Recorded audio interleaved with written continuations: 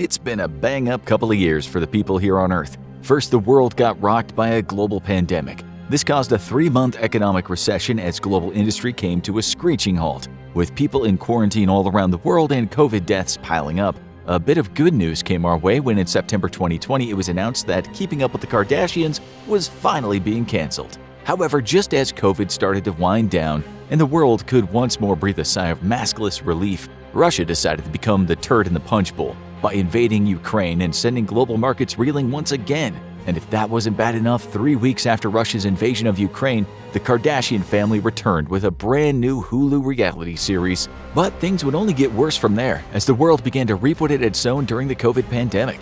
Global inflation is at highs not seen in nearly half a century, with inflation in the US reaching 8.58% as of the making of this video, a high previously reached in 1981. This staggering rise in inflation is driven largely by increasing costs of food and energy due to the slowdown of both industries during the COVID pandemic. Food prices increased by 12.6% just between February and March of this year, the highest level of inflation since 1990. Wheat and other grains were hit especially hard thanks to the war in Ukraine, with costs rising by 17.9% thanks to the direct effects of the war and a Russian embargo on Ukrainian shipping.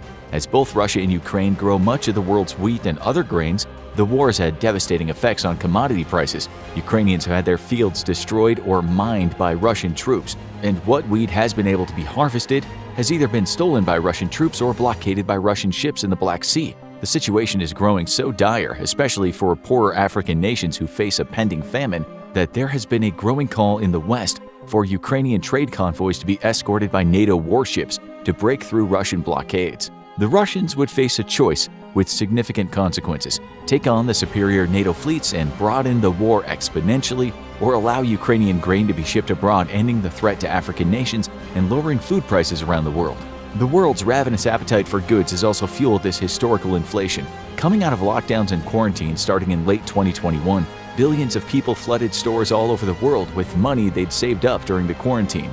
People everywhere were hungry for life, and the resulting surge in demand has caused a sympathetic surge in prices. Lastly, energy prices have skyrocketed in recent months thanks to Russia's invasion of Ukraine. Like a perfect storm, all these factors have come together at exactly the worst time, when people were ready to pick up where they left off before the pandemic. Sanctions against Russia and disruption in Russian oil supplies has led to a sharp jump of the price in oil. Worsening the situation was the refusal by OPEC nations to increase production to offset Russia's disruption. For OPEC nations such as Saudi Arabia, the ever-increasing oil prices are an economic windfall, and they're making money hand over fist as the world suffers. Thankfully, and likely because nations like Saudi Arabia were reminded who really provides for their national defense against enemies like Iran, American President Joe Biden was able to negotiate an increase in oil production by OPEC, which should lower prices in the coming summer months. So, how do you survive the coming recession? First, calm down. Recessions aren't permanent. Even the Great Depression only lasted several years before an economic uptick, leading to the most prosperous era in U.S. history. While World War II helped, an end to the Depression was inevitable, and so is an end to this recession. With the average recession lasting 11 months, you should try to keep a perspective and not fall prey to what investors call FUD, or fear, uncertainty, and doubt. Governments around the world are hiking up interest rates in order to help combat rising inflation. What this means is that loans for big-ticket items such as houses and cars will now come with greater interest rates, so you end up paying more. This is how central banks primarily fight inflation, as higher interest rates means consumers are less likely to spend money, which can in turn reduce demand for goods and bring prices back down again. So for the time being, don't plan on buying a car or a brand new house. This is the time to save and wait for the end of the recession, during which historically economic growth booms and interest rates come back down again. If you're an investor, this is probably a time of great fear. Traditional stocks have taken a severe beating, with the S&P 500 officially entering a bear market, or a 20% drop from the most recent high. This has wiped out billions in value across the entire stock market, causing some portfolios to crash. If you invest in cryptocurrency, you're no doubt feeling this pain as crypto has lost over $1 trillion in value since March 2022. The bottom seems to be nowhere in sight, as even Bitcoin, the largest cryptocurrency, has lost over $60 billion in market capitalization in the last few months. The collapse of some altcoins, most famously Luna, has led to many to fear the crypto market only worsening the situation as new investors are scared away. But bear markets aren't necessarily bad for investors if you can stick it out for the long run. Remember, you don't lock in any losses until you sell. And unless you have a solid reason to believe your investment is headed in the single digits, you should fight the urge to sell and cut losses. Instead, it might be time to refocus priorities and shift investments into different assets. Consumer goods, healthcare, and energy are always solid investments during bear markets, as these things are vital to the average Joe and will likely see less loss. In fact, you might even get a small return in the midst of a bear market. People need critical consumer goods, no matter what their financial situation is. If you're a crypto investor, you might be better off simply throwing your money directly into a dumpster. Just kidding. It's time to reevaluate what projects you're backing financially and refocus from more risky assets to more tried and proven assets. Major coins such as Bitcoin, Ethereum, and Solana are unlikely to go under given their widespread adoption. People want to use these coins, and while still very risky, there is an inherent less risk in a well-established cryptocurrency than in your cousin's altcoin he airdropped to you last week at Starbucks. A good way to determine what coins are likely to survive this crypto crash is to look at total market capitalization. This will tell you what coins people are using or holding.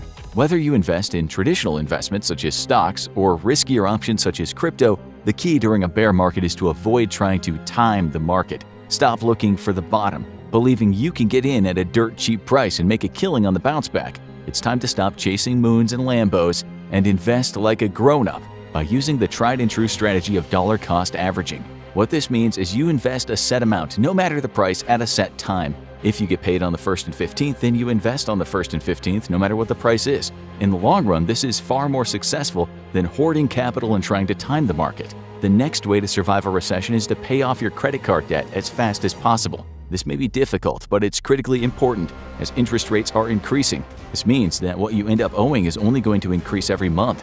If you're making low payments over the long term, you might end up paying hundreds or even thousands more in interest with just a few percentage points increase. So put a taper on spending and get that credit card debt down fast. Next, you're going to want to make sure that you save money. Recessions can have a knock-on effect across a wide variety of industries, and the last thing you want is to be out of a job with no savings. It's time to tighten your belt and cut expenses to make sure that you've got a nice cushion should things go south in a hurry.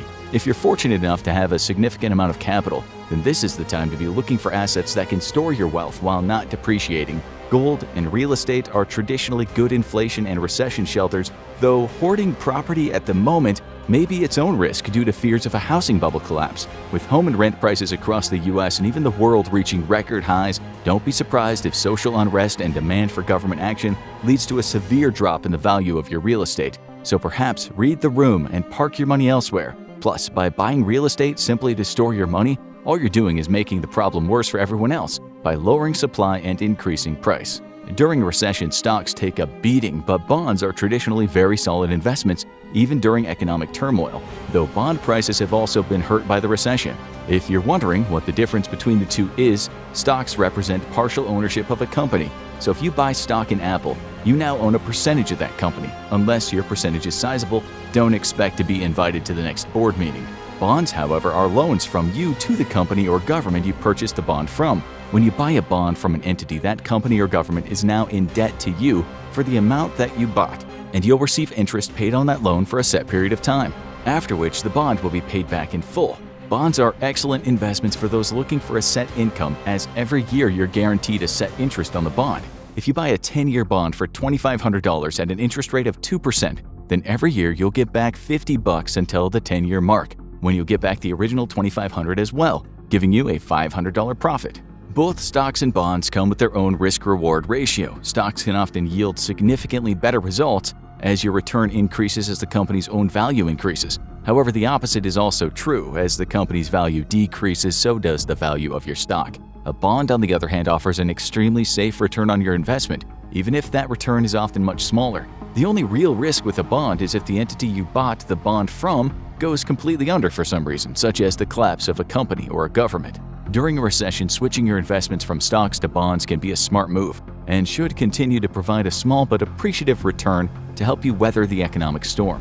Whatever your survival strategy, the most important part is to remember not to give in to panic. Recessions end. The sun will come out and shine again, unless you invested in Luna. Now you need to watch Funeral Home Secrets They Don't Want You to Know, or have a look at What Happens When You Die.